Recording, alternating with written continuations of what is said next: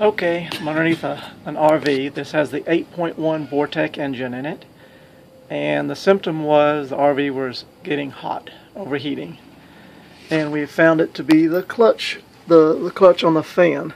And just for comparison's sake, I'm going to do a before and after. So this is the old clutch. You can see how easy it turns, and if you get a hold of yours and you can spin it that easy, then your clutch is shot.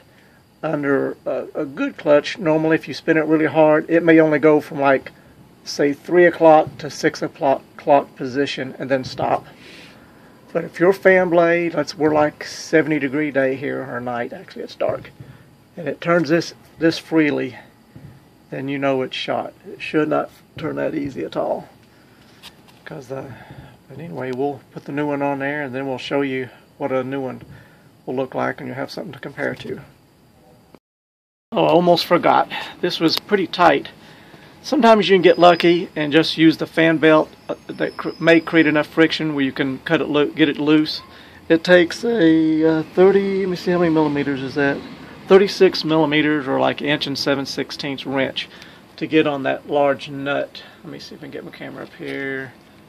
Let me see. Yeah, there it is. That large nut there. That's what you got to unscrew to get this off, and the clutch and the fan blade will come off together. Of course, the problem with that is you try to get a hold of it. The belt is usually not enough friction to hold the smooth pulley. See, there's your water pump pulley right there, and there's hardly nothing to get a hold of it. One thing that works out good, if you got an AutoZone nearby, you can go buy this toolkit. I think it's like $20-something, and then, you know, as long as you don't damage it, you can just take it right back to them and they'll give you a full refund. But there's the part number 27018, and you get the 36 millimeter and a 57 millimeter wrench that looks like that. And you can see there's a bigger one here. It's still mounted.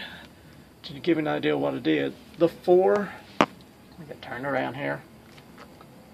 The 4 water pump bolts, or the 4 bolts that holds the water pump pulley on, are still up there.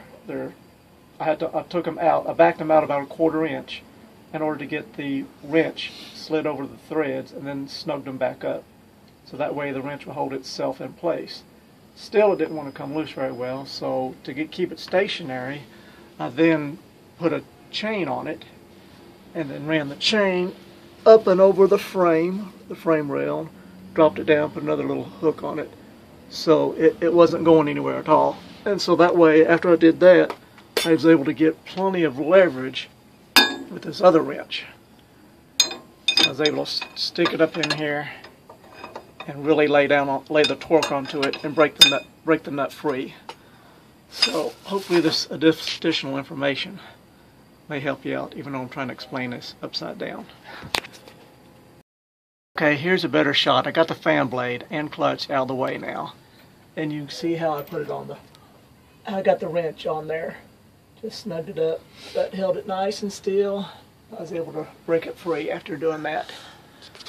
That should explain it better. Okay, it's a couple days later, and I got the new part in. I was wanting to show you the difference of this. Okay, here's a new one. See how hard that is to turn?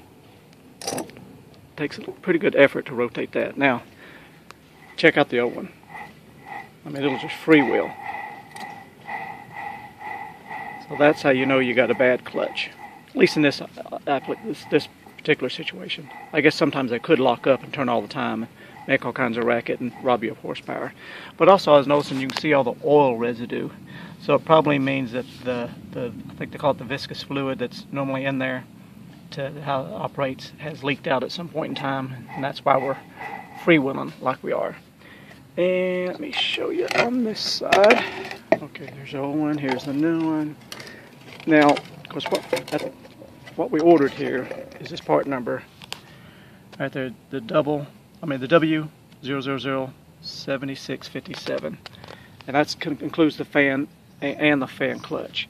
Now, the fan clutch by itself is right there, the W0000193, and everything I've cross-referenced, this is a Workhorse part only. I read on forums where people may have tried to use off of a truck, a conventional truck or something, and they may not work as well. We may have larger fan or different cooling situation, something unique to an RV.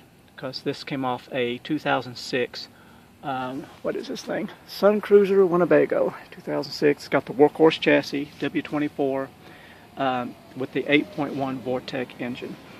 And if you may not know this, but the way these operate, you can see this spring here. Well, as you're driving down the road, it's always monitoring your temperature. So once you start getting over 200 degrees or so, this spring will rotate this shaft. When it rotates that shaft, the fluid will flow out of this little chamber into this larger disc area, and there's like almost like a torque converter in an automatic transmission of a car.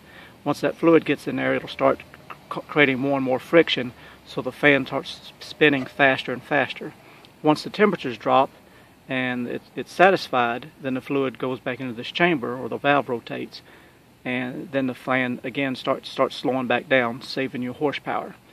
So that's, the best of my knowledge, how it works. So we're going to get this installed and get the cooling problem took care of.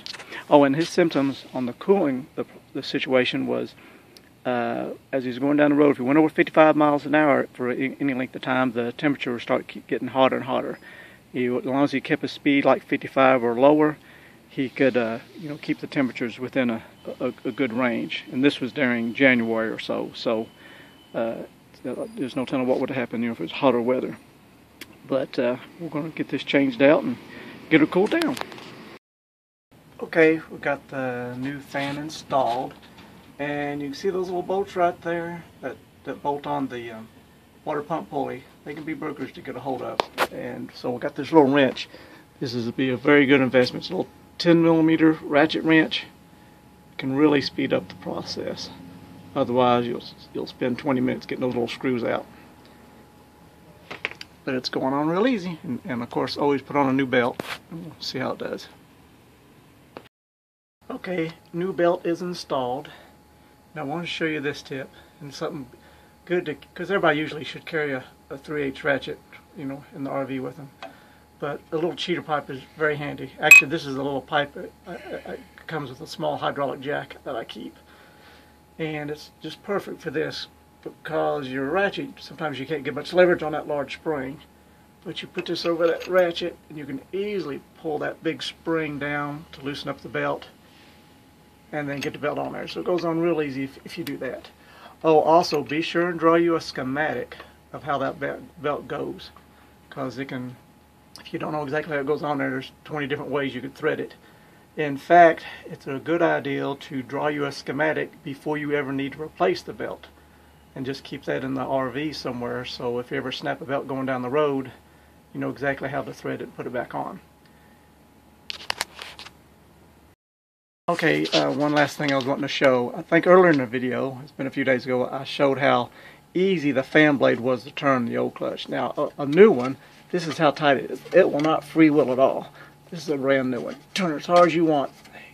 Now mine, I got the same engine in my RV. This is a buddy of mine's. With it being the original fan clutch from 2005, if I grab a hold of it and turn it as hard as I can, it'll go from 3 o'clock position to 6 o'clock position and then stop. So the most I can get out of mine is a quarter turn. But with his, I can't even get that. It just don't, But that's the difference in a new clutch, and so I guess mine is showing a little wear. And it's a 70-degree day. That may, I don't know if that's going to have any effect or not, but it's not like it's a real cold day or anything. So, but if you having any cooling issues and you get under there and you get a hold of your 8.1 Vortec, get a hold of your fan blade, and it turns real freely, then you know what the problem is. Alright, got this all buttoned up, and I noticed something, because it's very important, the cowling. Make sure you get this cowling nice and tight all around the radiator. And I noticed something when I come to this side. This radiator was recently replaced. And I believe when they did that, let me see if I get my hand in here. Alright, you see, here's the cowling, here's the radiator. There's supposed to be a rubber strip between these two. So that's a large gap going all the way up and down. So instead of air being pulled through the radiator, it's going to be, the hot air is going to be bypassing through this gap. So we're going to get one ordered from Workhorse and get that put in. It just slips in place. There is one on the other side, so I would suspect when this radiator got changed last year, they just didn't stick it back in there. So that's something to look for. Make sure your cowling's in good shape and nice and tight, so that air is pulling through the radiator and not around the edges.